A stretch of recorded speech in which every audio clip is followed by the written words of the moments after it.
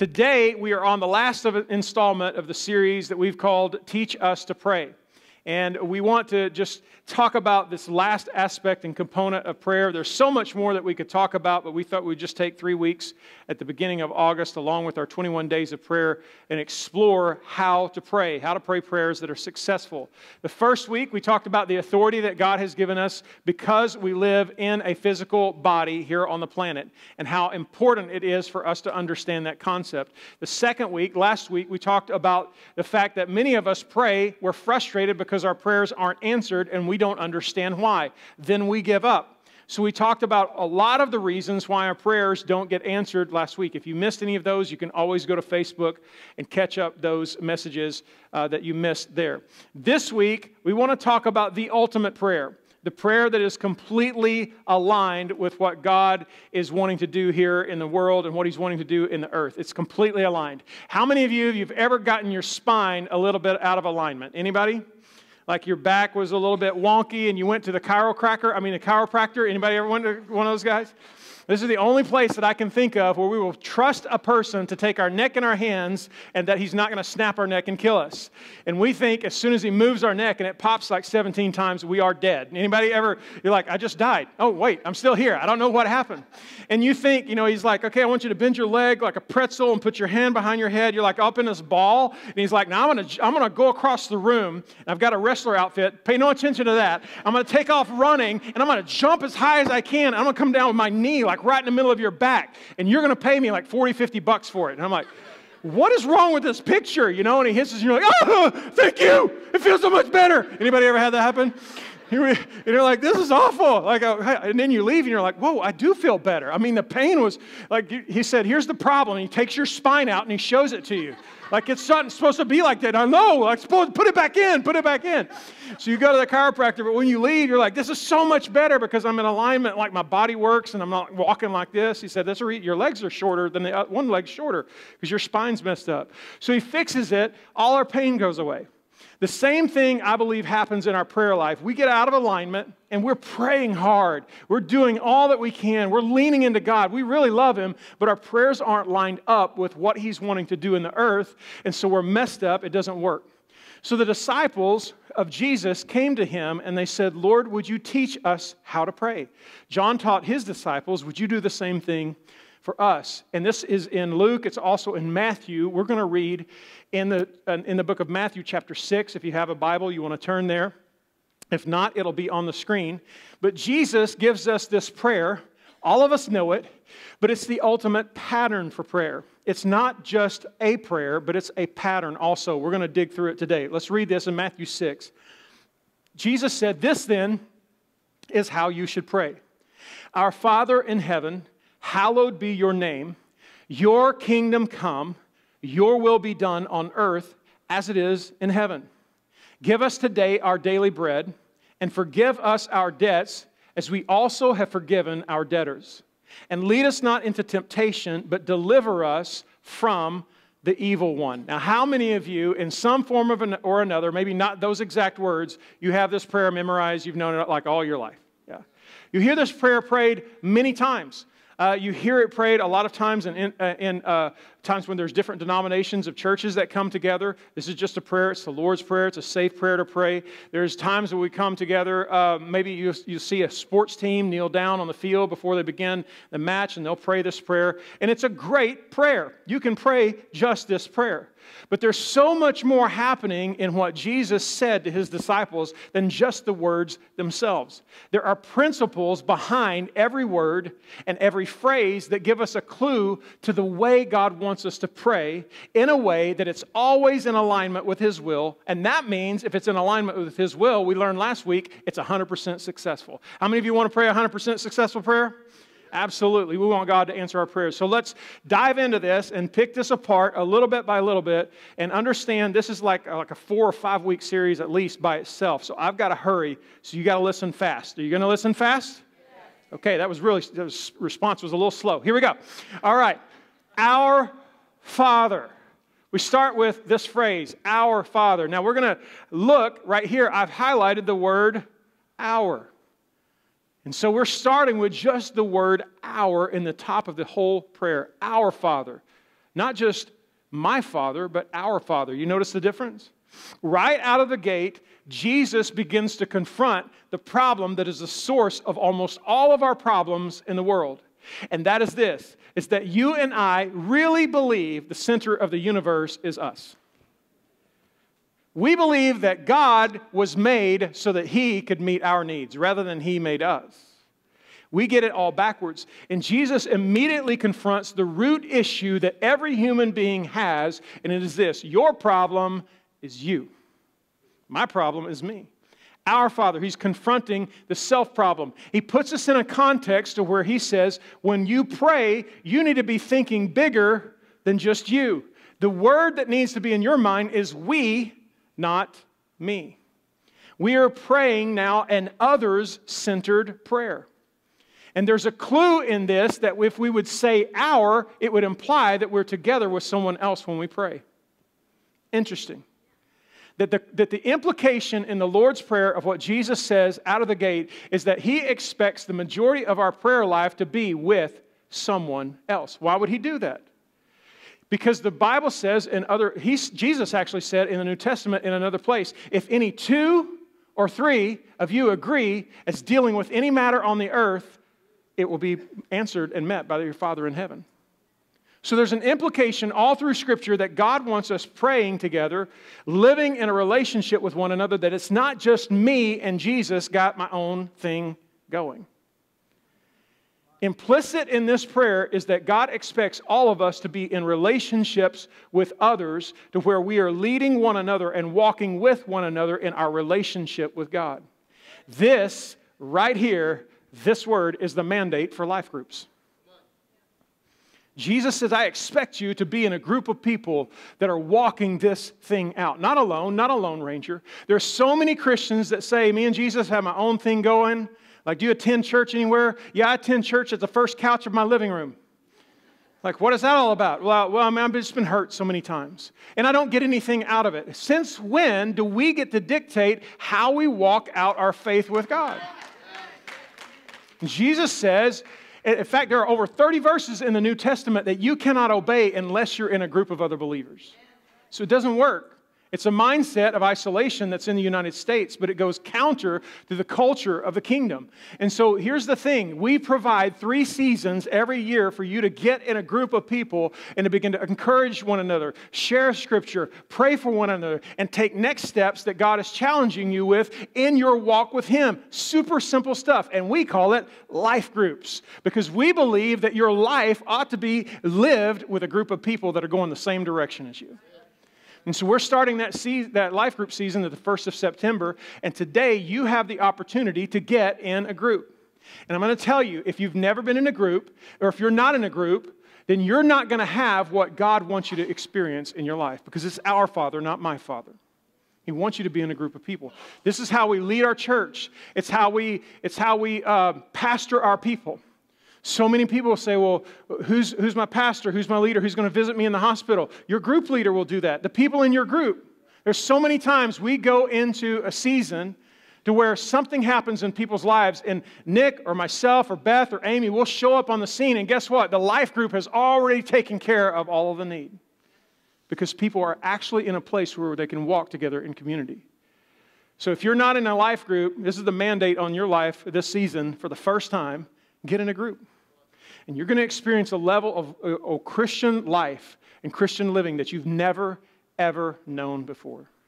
I personally, and we together as a campus, believe that's as important, if not maybe even more important than what we're doing right here. Because when you're with a group of people, that's when you can begin to grow. You can't do life alone. So our Father is the first thing. Then he says, Father. So now we're going to say so we said our Father, now we're going to say our Father. Everybody say that with me. Our. You're like, this is going to take a long time. We're going to go through you know what? Where somebody does a sentence and you emphasize each word, like differently. You put the different emphasis on the different syllables of the word. So here's the thing. We're going to go through this prayer, but we're not going to break it down a single word at a time. Don't panic. You're always like, whew, this is going to be like years long. Okay. All right. So this is what Jesus is saying. First of all, it's a context of community. The second thing is we're talking to a father. Jesus is saying, who's your daddy? And the reason he does this is because in the context of the culture where Jesus appears, everyone is relying on religion. Because there's a distance between humanity and God. There's such a formality in Judaism when Jesus shows up on the scene that they will not even write the full name of God. They will write G-D. They will write his name, Yahweh, and they'll bring out all the vowels because they think it's so respectful to have this close relationship with God. So we'll honor the God that's up there, the man in the sky, the man upstairs. We'll honor that guy, but come close to him? No. But Jesus said his earthly ministry was designed to reveal to us the Father. God wants a close relationship with us. Something happened in humanity when Adam and Eve abandoned their relationship with God and sinned. And it is this, is that since that time, every single person on the planet was born an orphan in their spirit. And many of us come to God and we trust Him for our salvation, but we never change from God to Father. We never understand that there's a deeper relationship, and so we count on Him for our ticket to heaven. We count on Him for our insurance policy against hell, but it never gets deeper than that. We only come to Him when things are falling apart in our life. And it's sad to me that when I see people show up to church when there's a crisis, it's as predictable as the day is long. You let something happen in the family, you let some type of mountain or circumstance rise up, and people run to God. You let our nation have a tragedy, and the first thing that everybody wants to do, everyone who's a pagan, everyone who says, no, we don't want prayer in schools, we don't want prayer in anything, what do? Let's pray. And we treat God as this entity or this being that we run to only when we have to. And God says, I'm not having that.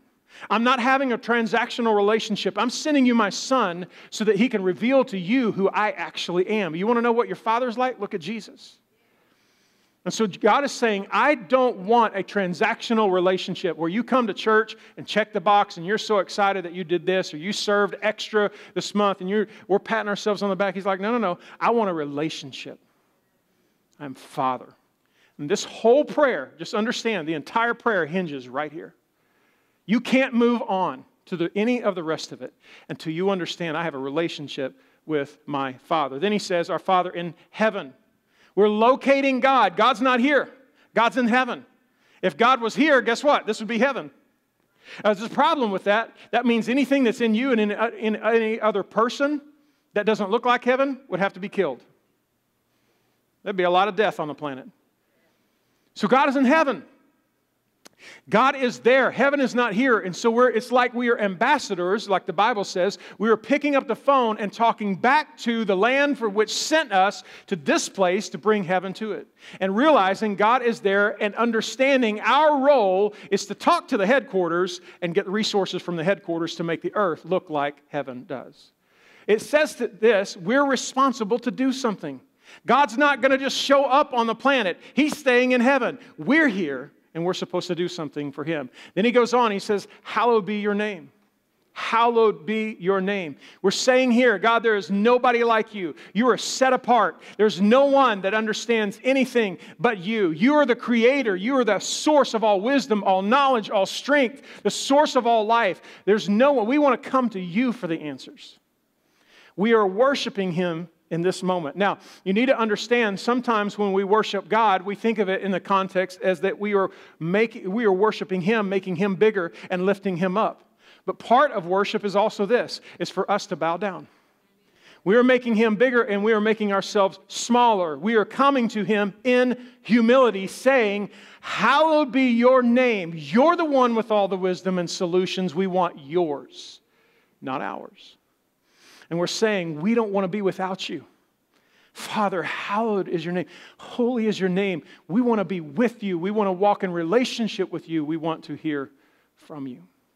Positioning ourselves before the Lord. And then we move to the next thing Jesus taught us to say. And He said, say this, your kingdom come, your will be done on earth as it is in heaven. In March, we did a whole series on Thy Kingdom Come, so I don't have as long to spend on this today. But what we're saying in this is, Father, the earth is broken. How many of you would agree that the earth is broken? We got issues. We got problems. And what we need is your ideas. We need heaven to come to earth. We need the government of heaven to come here. We need you to intervene in the problems we have here. And we know this, it's our responsibility. We've talked about that a lot. Many of you may not realize that God has actually given us a kingdom from which we are to rule and reign and bring His government, bring His goodness to the earth. It's our responsibility. But what we're praying here, Lord, is we want to align with what you want done. We want to align with your will and your kingdom. And we want to do this, but we're asking you to send us some resources. Hey, we're here, by the way, in the distant land. And we see all the problems we have, and so we're going to talk to you about we need your kingdom here, and so we need you to give us the resources that we need to make this happen here. Every single person on this planet is looking for the same thing. I want you to think about this with me. Regardless of whether a person is a Muslim, regardless of whether they are a Buddhist, regardless of whether they're just a humanist, agnostic, atheist, Christian, go down, I don't know all the religions off the top of my head, but go down every single one and then take religion off the table and just say every single person on the planet, they're all looking for the same thing. They're looking for utopia. They're looking for a better world. Every single person wants to know meaning, they want to know purpose, and they want to see a better world. That's why you and I are never satisfied with the house that we live in. We think there's a better house in a better neighborhood, and we take it. We think that there's a better job, so we leave the one that we have to look for the better job. It's the reason there's so many refugees in the world that are willing to leave everything behind and just go to a new country in hopes that they can find something better. And then this prayer, Jesus is saying there absolutely is. There's one way that everything works. It's when heaven comes to earth through the men that I sent here. And so we're saying, God, we need your resources and your ideas to help us make earth look like heaven. But there's an implication here. There's a problem with this prayer. The implication is this, is we're saying, God, all this out here, this is a mess. Like that company over there, they're polluting everything. We need that fixed. And this governmental policy, that's ridiculous. We got to have that changed. And the things that are happening to these people in the world, it's not okay. It's unjust. You got to fix all that. But the implication is this. If we're praying, God, fix all this, the first thing he's saying is you got to fix this. For the kingdom to be here, the kingdom first has to be here. And so, first of all, we want to ask Him to bring heaven here. That we carry the culture of heaven. Elizabeth Elliot said this, to pray thy will be done, I must be willing, if the answer requires it, that my will be undone. Lord, before you try to fix anybody else, please fix me. Before I try to go bring the solutions of all my brilliance and the things that I want to accomplish in the world, would you fix me? I want your kingdom to come here. I want your will to be done here. And here's the question this morning. A great thing to ponder and reflect today is, do you look like heaven? We talked about last week that many things that we ask for, we're asking God to violate the culture of heaven. We're asking God to violate His will in heaven. Things that don't exist there, we're asking Him to do for us here. And the question is, are we living our lives to where we're saying, Lord, we want your kingdom, but not in that. We want your will, but we don't want to obey that. For us to do that, we have to align with heaven and say we want to submit fully to your will and your purpose. And then He says, pray this. He said, pray, give us today our daily bread. There is so much here. I wish I had 6 months to just talk about the implications in this one line. Because our Father in heaven wants us to get to a place to where we are walking in absolute trust. That we can trust Him for just today. That we're not worried about tomorrow. But we're not placing ourselves 24 hours ahead on the clock. 40 hours, 48 hours, 96 hours, 6 months, and a year ahead on the clock, trying to figure things out and stress over everything of our lives because we know that our Father is taking care of us day by day by day. This is, remember at the beginning we had to say our Father. And this goes to the heart of what is an orphan mind. See, an orphan believes they're responsible for their protection and their provision. It's two things that happen when someone is cut off from their parental covering, is that they're now responsible for their protection and provision. Who's going to take care of me? I'm going to take care of me. And we spend the bulk of our lives not focusing on God's purpose for us, but focusing on finding our way through provision and our protection. Every single thing that happens in this world that is evil and wicked comes from this root right here. We don't trust God. It was the original thing that happened in the garden when the serpent said, you shouldn't trust him. He's holding something back from you. And that is the core of all sinfulness. It is the reason that there's broken homes. It is the reason that there's broken companies. It is the reason that there is broken families. It is the reason that there's broken countries. It is the reason that there is rape. It is the reason that there is genocide, incest. You go through every single sin. It is rooted in the fact that I'm going to get mine. Because we don't trust our Father. And listen, this is something I'm walking through right now, and I'm having trouble with it, okay? So I'm not like preaching at you. I'm preaching to myself. I got a mirror. I'm looking at myself. But God wants to bring us to a place where we really understand and know this. And later on, in the same chapter, in Matthew 6, 31 to 33, he said, if you'll seek the kingdom, if you'll pursue God's purpose for your life and align with that, all these other things you've been freaking out about, I got them. They'll be added to you. Everything you need will be supplied if you'll pursue me and what I want to do in the world. Put me first.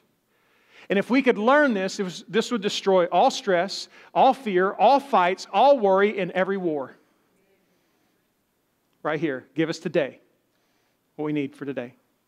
When Israel left Egypt and they were walking in the wilderness, God said, I'm going to supply for you every single day. They were like, where are we going to get food? There was nothing there. And so God said, I'm going to miraculously provide for you. And so manna came on the ground like dew. And they would go out in the morning and collect it. And when they first saw it, the first day that they saw it, God had already warned them. He said, okay, tomorrow morning, you're going to see this manna. And when you go out there, only get enough for your family for today, because it'll be there tomorrow. And they did what every one of us do. They got 2 days worth and more. And when they woke up on the second day, what they had gathered for the second day had worms in it. And God said, how long are you not going to trust me? I will give you every day what you need for that day, and what you need for that day, and what you need for that day. How can we have this kind of confidence? We can only have this confidence when we move from religion to relationship, first of all, and understand He's actually our dad. And then we can only have it when we know that we're aligned with the Father and doing what He has called us to do. Then we have the right to ask for our daily bread, because we're aligned with His kingdom. Dad has got me because I'm working for the kingdom. And then He says this, forgive us our debts as we have forgiven our debtors. A debt is a legal obligation. How many of you, okay, don't raise your hand. How many of you got any debt? Don't raise your hand. Like everybody's hands. I'm like, oh, I got debt. So it's a legal obligation. You have to pay it back. Sin is described as a legal obligation. We are in debt to God. Now here's the thing. When you and I sin against God, it is a criminal matter. Why? Because the Bible says the wages of sin is death. The penalty for death, for sin, is death when we sin against God. And so you and I, when we sin against God, we have a legal document posted against us in a criminal court. And if the verdict is guilty, we die. But Jesus came and brought us a kingdom to administer. And He gave us access to the Father through His blood. And He said, okay, I've dealt with this relationship. Now you are a king and a priest, and I expect you to deal with this one. You administer this kingdom in the civil matter. So we're over here, we have sinned against God, and we have a criminal docket, something, whatever it is, written against us, that we have to appear before the court. We are the defendant. And yet you and I are over here in a civil matter because somebody hurt our feelings, didn't call us back, or do whatever, and we've got an offense against them, and we won't forgive them. And so now over here, we're the plaintiff. And so literally, this verse paints the picture that the criminal court is just waiting for notice that you and I have dropped the civil argument. You have the power of your own forgiveness before the Lord. He said, forgive us our debts as we have done our part. We've released the debt that others have against us. This is a hard thing to swallow, but Jesus said in multiple places, He said, your Father won't forgive you if you don't forgive others. And so many of us are, in our walk with God, we have a relationship with Him, and we're trying to pray, and we've got this block because God says, you need to deal with that. You're like, yeah, but I just need my daily bread. You need to deal with that. Yeah, I don't want to have to deal with that. I want to keep going. Jesus fixed the vertical. He said, you have to deal with the horizontal. You have to forgive. And then He says this, and lead us not into temptation, but deliver us from the evil one. I think this is a little bit unfortunate of a translation because it sounds as though God would lead us somewhere that we would be tempted, and we know that no man is tempted by God. Scripture tells us that. This better translation of this would be, God, don't let us be led into temptation by our own desires. Don't let us fall to temptation. Keep us with you. Keep us from the consequences of sin. Have you ever scolded your kids when they're getting close to hurting themselves? Like you got onto them to try to warn them you weren't close to them, and you're like, hey, stop! Anybody ever done that? What do? They start crying. Is that unloving? No, it's love, isn't it? Because you're protecting them from something worse. Like when you spank them, dear God, I hope we have some spankers in here this morning. So you got to protect your kids with their life by spanking them. I mean, come on. We need to be some people who put the belt on them a little bit and say, we have got to discipline our kids because we love them. Not because we're mad at them, putting bruises on them. That's ridiculous. You need to get in court for that. So that's a whole other thing. But discipline and correction is love, and we're saying, God, correct me. If I'm going the wrong way, I want to be rebuked. I want to be corrected. I want to be brought back in because I trust you. You're my Father. I want to yield when you say no. And the question is to you today is, are you yielding to the Lord when He says no? I believe that one of the big issues that we have in the church today is that the church can't figure out this relationship with God thing. And so churches run to one end of a spectrum. We become very religious or we become hyper grace. We don't know how to do it. We can't figure it out. So because we see things that are a problem, then we start making rules and we become very religious. You're like, okay, your shirt sleeves, they're showing your elbows, and women lust after that. You have to wear long sleeves, okay? So you have to do that. You need to stop cutting your hair, women. That needs to be longer. Like, well, I don't have any hair. Okay, well, then you need to get a wig that's long. I don't know. We start making up all these rules and all these things in religion, having an outward appearance that we love God, but it's just ritualistic. We're not anywhere close to Him. We're actually really ugly people on the inside. So we're like, we don't like that. And I'm with you. I don't like that. I grew up in that. So we run all the way to the other side, and we're like, we're just going to be, oh, God loves me. God loves you, just no matter what. Jesus loves you. He just loves you. He loves you as you are. He loves you exactly as you are. And He does. But then you and I call Him our Father. And that our family values are anything but His values. Paul said, man, where sin abounds, grace much more abounds. Yeah, that's awesome. So if I sin, God's like, more grace? He's like, yeah. Like, woohoo! I can do whatever I want. And He's like, should we continue as sin? No way. Why? Because you and I bear a name when we tell people we're Christians. What that means is we are little Christs. So if you want to know what Jesus is like, just look at my life. If you want to know what heaven looks like, just come to my house. Because nothing is in my house that doesn't exist in heaven. Nothing is in my life that doesn't exist in heaven. And so what you and I do is we run to either end of the spectrum and we never find the transforming power that was made available through the Holy Spirit and what God wants to do to where we get to go to heaven because even though we're broken and we've got all this stuff, but we let ourselves off the hook and rely on God's grace to get us to heaven, and instead of seeing that His grace is given to transform our lives. And so then we say to people, you should come be a Christian. We divorce the same. We've got abuse the same. We're addicted just like everybody else. We're broken like everybody else, but at least you can go to heaven. And people are like, why would I do that? Your king is weak. It is a slap in the face of our Father that we choose to read God's word and he says, stop it. And we're like, is there something else?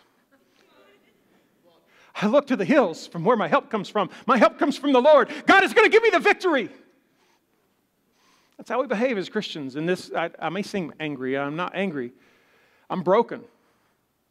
And I'm like, God, you've got to give us a solution as believers to where we understand I am forgiven absolutely. There's nothing that I can do to work my way into heaven. But now that you have dealt with the entirety of my sin and my brokenness on the cross, you sent the Holy Spirit to be a governor that is inside me. And I don't have to be broken anymore. I don't have to be addicted anymore. I don't have to look like hell on my way to heaven anymore.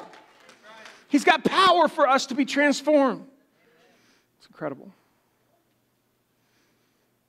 I will yield when you say no. I will say yes when you ask me to say yes. Some transcripts later added this, so I'm just going to say it because a lot of us have prayed it. It's not in your text. It was added later. For yours is the kingdom and the power and the glory forever. Amen. And it's just kind of a benediction to the whole thing. Lord, we're praying all of this because it all came from you. Everything we have, it's yours. Every breath that we have, every heartbeat that we have, it's all yours. And so we're just acknowledging that this whole thing is wrapped up in you. It's not about me. It's about you. And I thank you for your favor. I thank you for your grace for today. I thank you for your love today. And I just want to align with your kingdom and your will and your way because it's best. So this is the prayer that 100% of the time is answered every time. And I want to show you the principles of the Lord's Prayer. You may not have seen it before. You may not have realized what's happening as we pray this prayer. But there are 6 principles that are laid out through this prayer. And the first one is this. The first thing that happens in this prayer is that it aligns us with others-centeredness. The first thing that we have to do when we say the word our is to take the center of the universe and put it outside ourselves. Jesus said, love your neighbor as yourself. The world doesn't revolve around us, Jesus is saying. It's part of something bigger. He loves us, but He doesn't just love us. See, He's got some kids outside here today that didn't make worship because they don't know about Him yet. So there's an others-centeredness. The second thing it does is it aligns us with the fact that we have a Father. We say, Father, hallowed. Your name is holy. There's nobody like you. I don't have another dad like you. I don't want another dad like you. I want to serve you. You're the best. Holy are you. You're set apart. There's none like you. And then it aligns us with His rule and His reign. God, I don't want my way. I don't want my will. I want your way. I want your will. I want to do what you say, not what I come up with. And so whatever you're asking of me today, I want to say yes to. I want your rule and reign. After this happens, watch this. After these first 3 things happen in this prayer, only then do we go to number 4, a request for provision. You know how our prayers start? Good morning, Lord. Today, I have a stressful appointment, and I would like you to go before me and make that work out. I have to talk to my boss, or I have to go to the doctor. Father, I just got this bill, and I don't have the money to pay. We start right here. But Jesus said, wait. Time out. Let's go back to the top. Why don't you move your center outside yourself? Why don't you get in a relationship rather than dealing with religion and just showing up to church and checking the box? When things break, you come to church. It's like, man, we have a crisis in our life and we're going to show up this week. Well, no, why don't you literally align with the relationship that God is trying to give you? And then why don't you say, I'm going to make your will and your rule and your reign, I want to make that my priority. Whatever you want to do, that's what I want to do. And then when you do that, guess what? That's why in Matthew 6:31-33, we don't like to say the first part, seek first the kingdom, and then these things will be added to you. We just like to take the second half of that verse and say, all things will be added to you. He said, no. When you're aligned with heaven and pursuing its purpose, then these things will be added to you. It requests provision. Then we request reciprocal restoration. I felt like I should put that word reciprocal in there because you and I, so many times, we want to be able to hold aught against other people, but expect God to forgive us. And He said, no, it's not going to work that way. You have to deal with your problems with other people, and then all this will be fine. And then finally, it requests protection. I want you to see this. The problem in humanity is that we are orphans, that we don't trust our Father. And Jesus gives us a prayer that the principles behind it deal with every bit of an orphan spirit. He said, you're not alone. You're in a family, a group of people. That family has a Father. He's with you. That Father's got some rules for the house. And those rules aren't just to keep you from doing something, it's to keep you from hurting yourself and other people. So we're going to play by some rules to honor one another. And so you'll be all right, because when they do something against you, I'm going to take care of them. Trust me, I'm your dad. And then all the things that you need for your life, I'm providing. Don't worry about it, I got you. And you're going to be in relationships that are healthy. For the first time in your life, in the kingdom of God, it's the only place that relationships can really be healthy, because you're going to have reciprocal restoration. I'm going to go tell you to make things right with your brothers and sisters. And then finally, I got you. I'm going to protect you. I will sustain you. It deals with every part of it. Jesus gives us the ultimate alignment, the ultimate prayer that deals with the human condition. It says, I'm going to make sure that if you pray this prayer and you are aligned with me when we pray this prayer, your answer is every time 100% yes. If you pray this prayer. Everything that you need is in the family of the Father. So this morning, what we're going to do as a response together is we're going to activate this. We're going to pray this prayer together. So here's what I want you to do. Across the room, I want you to stand, and we're going to pray. And let me say this before we pray, that you don't have to have the right words. There are no right words, okay? There's tons of people that I hear sometimes that they say, well, I asked them to pray for me, and they were like, I don't know how to pray, because they think that I have like all these big words. You don't have to say, oh, great Father, hallowed God Goddeth in heaven. They don't have to have TH on the end of every word. How would you talk to your best friend? Because God is your friend. He wants to be close to you. How would you talk to somebody that is near you in relationship? So that's how we're going to talk, okay? So I'm just going to talk like this to God. Second thing is you need to open your mouth and speak loud enough that you can hear your own voice. I don't have to hear what you're saying. Your neighbor doesn't have to hear what you're saying, but you need to open your mouth and speak. And what we're going to do is we're going to pray through that prayer, and it is going to take us exactly 10 minutes. We already have the slides timed, but we've broken down this prayer so that we could pray every single section. Can you hang with me for 10 minutes? All right, I'm going to ask nobody to leave during this time unless like you got an emergency, you got like a potty break that you have to have, like by all means go. All right? But if you don't have to leave, I want you to pray this prayer and maybe for the first time realize what you're doing, that you're aligning with heaven and praying a prayer that your Father is saying, yes, yes, yes. So let's put the first one on the screen. Band's going to play so that you can pray out loud. Our Father. We're going to pray for needs and for the salvation of, not yours, others. I want you to begin to pray for your friends.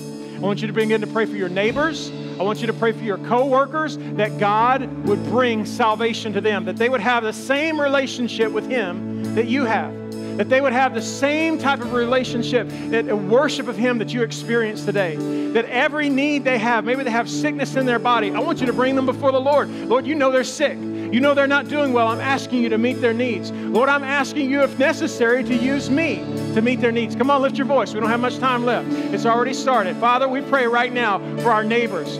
We pray for our co-workers. I'm asking you, Lord, that whatever they need, that you meet that need in their life. Lord, even if you need to use me as a resource for that, my time, my talent, my energy, in Jesus' name, I'm asking you that you would pour me out on behalf of others, that I don't make the world all about me. Move my center off of myself and put it on other people, I pray, in the name of Jesus. I'm asking you, Lord, that our neighbors, my neighbors, and my friends, and my co-workers would be saved. Lord, I thank you that every single one of them would come to salvation, the knowledge of Jesus, and the security of heaven after this life in the name of Jesus. Now let's pray about Him as Father. Thank Him that He's your Father, not a distant God. If you're comfortable, call Him Father. If you're comfortable, call Him Papa.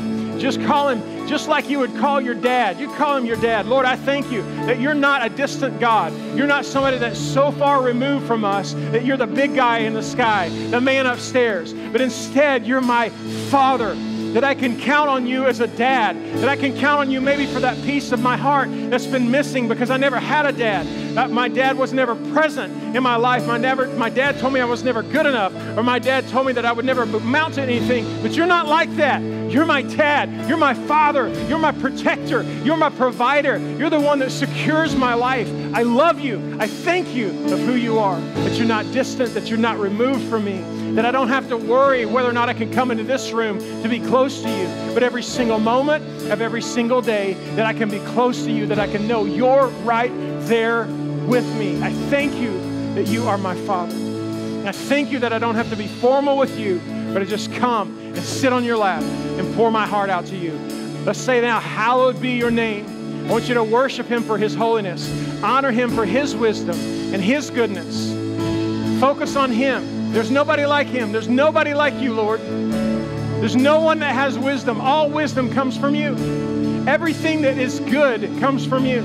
When we look around us on this planet, we say some person invented this. No, they didn't. It came out of you. You put it in them. You invented it and put it inside them so that they could invent it in this world. Everything good that we see comes from you. Lord, I thank you for our bodies. I thank you for air conditioning. I thank you for vehicles. I thank you for your goodness that you pour out on us, Lord. I thank you for relationships. I thank you for my wife. You're such a faithful companion that is your goodness that you brought to me. There's nobody like you, Lord. You are set apart. No one can compare. Nothing that we can chase, nothing that we could spend our life pursuing, whether it's the affirmation that comes from other people, it's the amount of stuff that we can accumulate so we feel better about ourselves. There's nobody but you. There's nobody like you. We worship you. We honor you. We glorify you, and we lift you up. We say it's you alone, Lord. Now let's pray. Your kingdom come, your will be done on earth as it is in heaven. We want to ask the Father to make your life look like heaven. And then everything your life touches look like heaven because you're there. Listen, when you leave this room today, you're not leaving heaven here. You're carrying heaven wherever you go. And everywhere you set your foot, and everywhere that you do a report, everywhere that you turn a wrench, that should look like heaven. Because you're there, you're carrying the culture of heaven with you. You should change the lives of people just by your presence because they're coming into contact with heaven. So, Father, I ask you that everything in my life would look like heaven. If there's anything in me that dishonors you, that disrespects you, that is against the culture and the nature of my Father in heaven, reveal it, drive it out. I surrender it today. I want to look just like you. When people see me, I want them to say, he looks just like his Father. I pray that I would carry the culture. I pray that I would carry the atmosphere of heaven, that I would be ready to hear from your voice because I know you're not distant, you're close, that you want to speak to other people through me. I thank you for it, Lord, that everything I touch looks like you, that it has your fingerprints and your power released in it. Come on now, let's pray for our daily bread. What do you need from the Lord today? Ask him for what you need in all areas. Maybe you need wisdom. Maybe you need strength. Maybe you need healing. Maybe you need, I don't know what your situation is in your life, but just begin to pour it out. You ask him. Ask him right now. Open your mouth. Say it. Lord, I need, Father, I need strength in my body. Lord, I need you to supernaturally sustain my body. Lord, I ask for renewal of my Lord, we're in your presence today, and you said that if we wait upon you, that we'll renew our strength. I need my strength refreshed today. Lord, I ask you for health in my body. I ask you for health for Amy over our lives. I ask you for health for Allie. Lord, I pray today that you would just begin to supply everything that we need. Lord, I ask for wisdom as the pastor of this church, that you would guide my prayers, that you would guide my decisions in my life as we begin to step into the next phase of what it is that you're doing, that I would know exactly what you're calling for and asking for, and that I will have the faith and the courage to obey.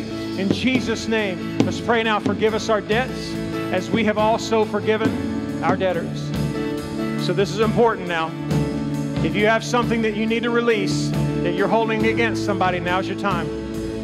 Let it go. Let it go. I forgive them for, say it out loud, whatever it is. Somebody's done you wrong, I know it.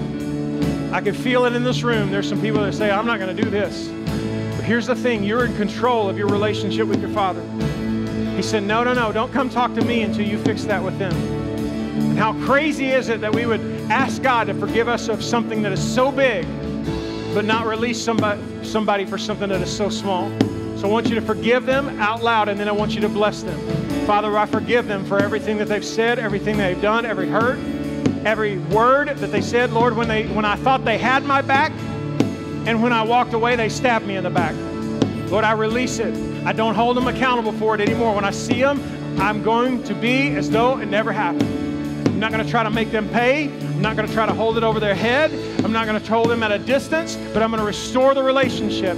And also, I bless them. I pray that everything that their hand touches is blessed by you. I pray that every single thing that they do is blessed by you. I pray that you bless their home. I pray that you bless their health. I pray you bless their kids. Everything they have, Lord, give them a promotion on their job. We bless them, Lord. We release them in Jesus' name.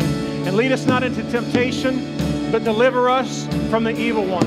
So let's pray right now for the Father to deliver you from sin and habits. If you're addicted this morning, you've got a habit, now's the time. Supernaturally, God wants to set you free. Father, in the name of Jesus, I pray for every single person in this room, including myself, Lord, the sins that are in our life, the things that we have done to betray your trust, the things that we have done to hurt you and to break covenant with you, I ask for forgiveness. But Lord, I pray that you would purge us for everything that is unholy, everything that is unlike you, every addiction, every craving, Lord, from food, the things that we can't lay down, whether it's caffeine, whether it's coffee, whether it is cigarettes, alcohol, whether it's pornography, whatever it is, Lord, in the name of Jesus, we declare it broken in this room. And we pray that you would deliver us from all evil in the name of Jesus. Don't let us fall and succumb to the things that are in our body, but instead let us be faithful to you in Jesus' name. Now we're going to declare, for yours is the kingdom and the power and the glory forever and ever. Amen. So let's acknowledge and declare, all we have, all we are is his. That hand clap, that's his. That breath that you just took, that's his. That heartbeat, and that heartbeat, and that heartbeat, and that heartbeat is his. That job you have, it's his. That promotion, it's his. That truck you drive, it's his. That house you live in, it's his. Lord, we're just living in your world, and we thank you for the blessing that comes from you and the joy that we have in this room. Thank you for another day to be alive and have such great family and friends and people that love us, and they've got our back, and we want to know that we are part of what you're doing. We thank you for the honor to be a part of your kingdom and your power and your glory in the name of Jesus. We thank you, Father, that you're everything. Let's lift him up and let's praise him today. Come on, let's sing that.